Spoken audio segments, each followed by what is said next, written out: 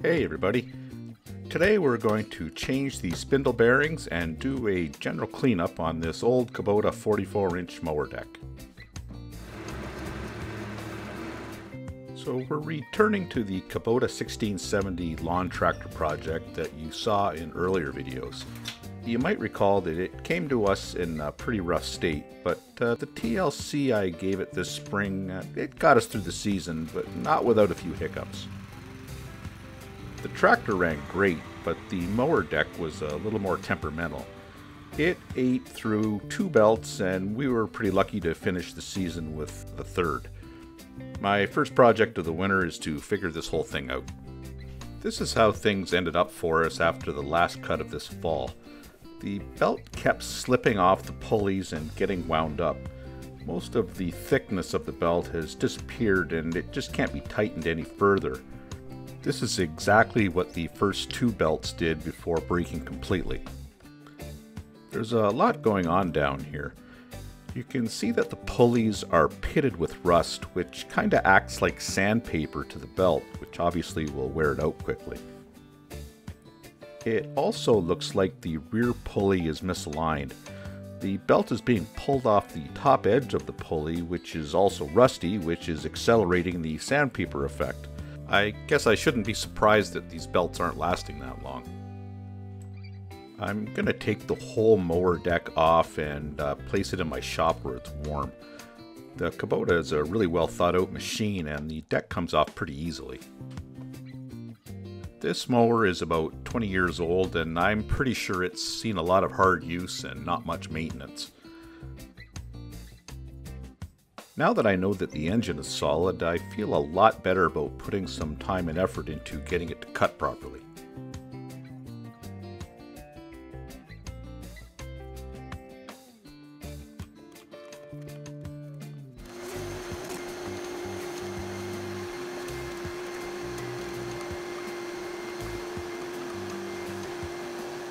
This belt was replaced this spring and isn't showing much wear at all. I'm still going to inspect all the components and make sure everything is lubed and working properly before putting it all back together. I'll start with the main drive pulley. This is the one we looked at earlier, the one that appeared to be misaligned. My intention is to remove the entire assembly, strip it down, and deal with whatever the problem is.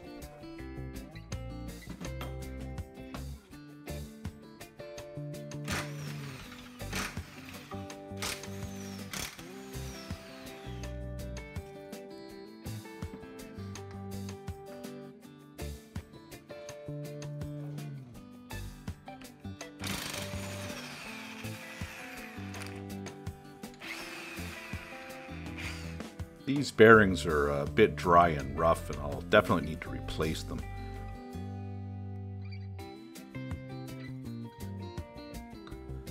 The shaft that holds the pulley in place is clearly out of square in the direction of the misalignment, probably from years of operating pressure. It's still solidly connected to the thick plate base though, so it might be easier just to shim the front of it when I put it all back together to try to get it straight.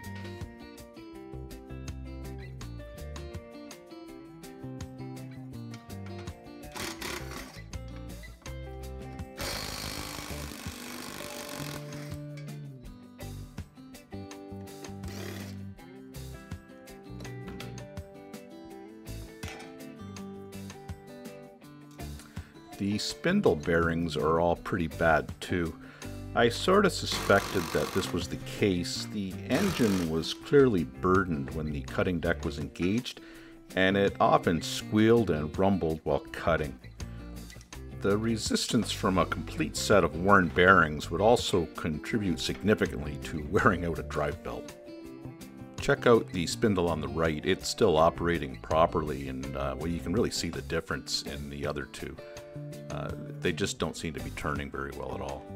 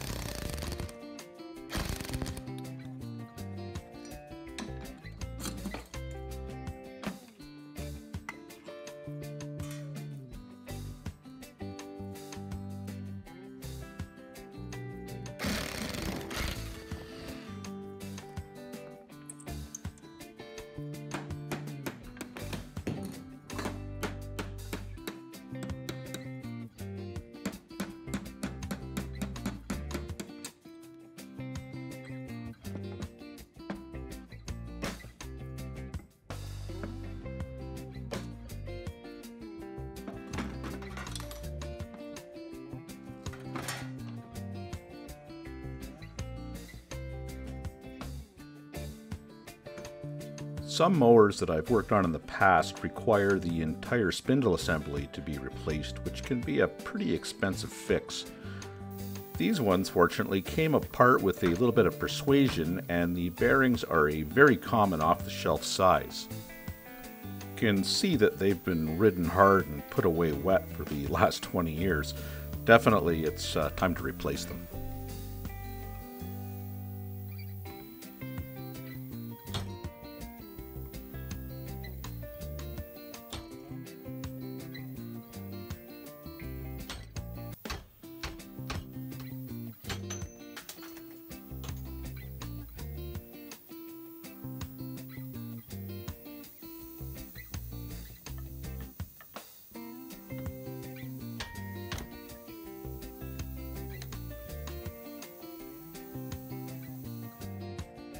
In order to give the new bearings a fighting chance, I've decided to thoroughly pack them with lithium grease, which is much better at repelling water. Even though they're sealed, water can still find a way in, which will shorten their life dramatically.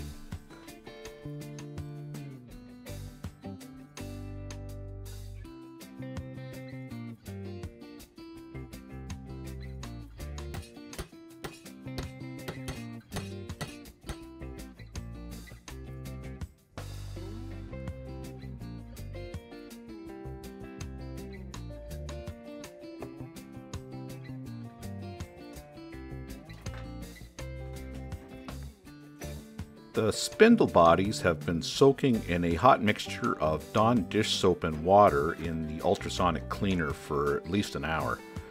This both cleans them and expands them a bit to make seating the new bearings easier.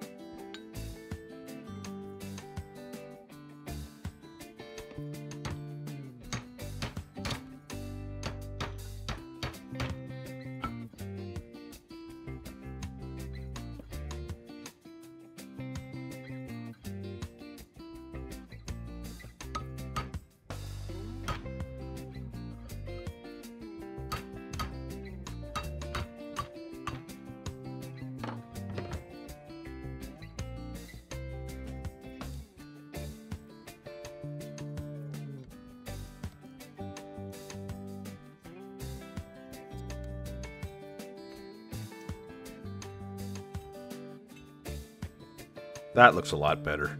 It's just a matter of bolting them back in. I've soaked the entire surface with a rust-inhibiting film, and all the rusty old mounting hardware has been replaced. It'd be awesome to get another 20 years out of this tractor-mower combo.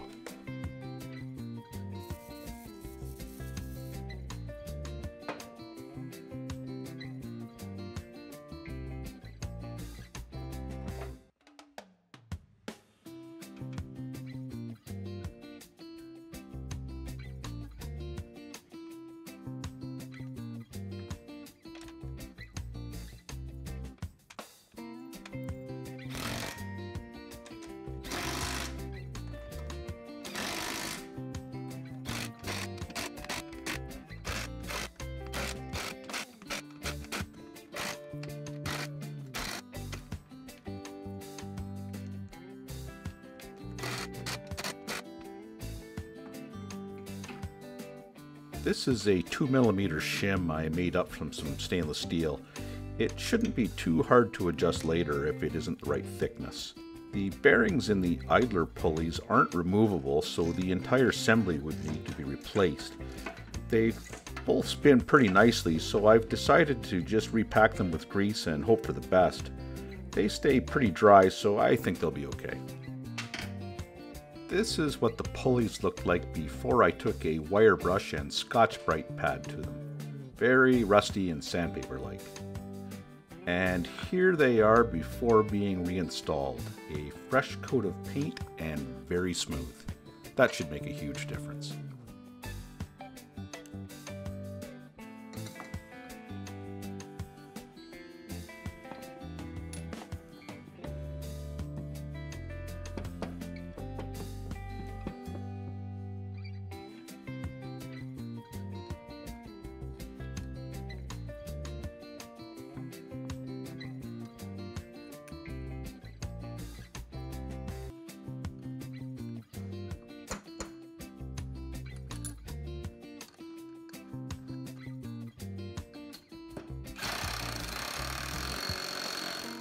The edges on the blades were still remarkably good from the sharpening I gave them this spring.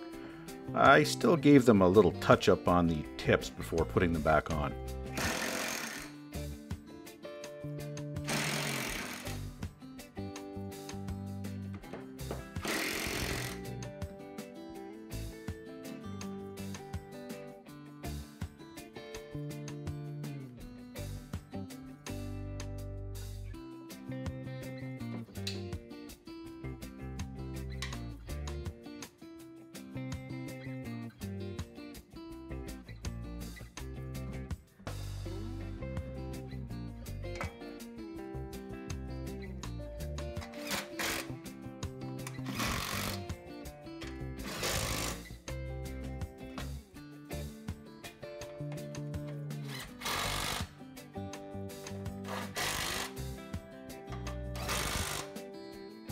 One of the plastic wheels on the front of the mower deck sheared its bolt this summer.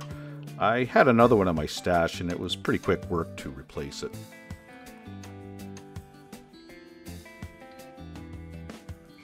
The last item on my fix-it list is this braking unit for the cutter pulley. It's a safety item which locks the blade assembly when the drive belt has been disengaged. It's completely worn out and isn't doing anything.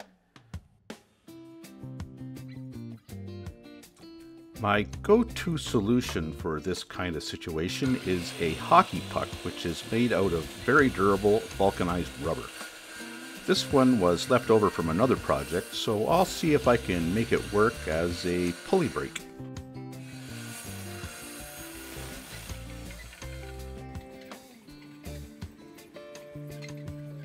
Hockey pucks machine very easily and are incredibly tough.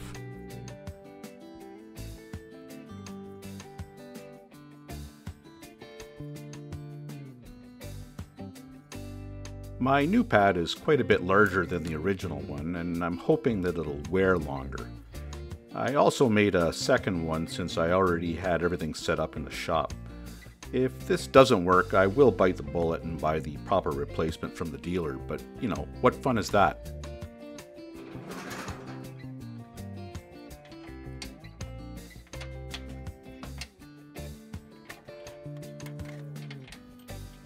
Now that the deck is reinstalled, I have to adjust my new brake pads to engage and disengage in time with the belt. The alignment of the drive pulley looks to be just about perfect. In fact, its new position required a new belt 1 inch longer, which happens to be the recommended size from Kubota.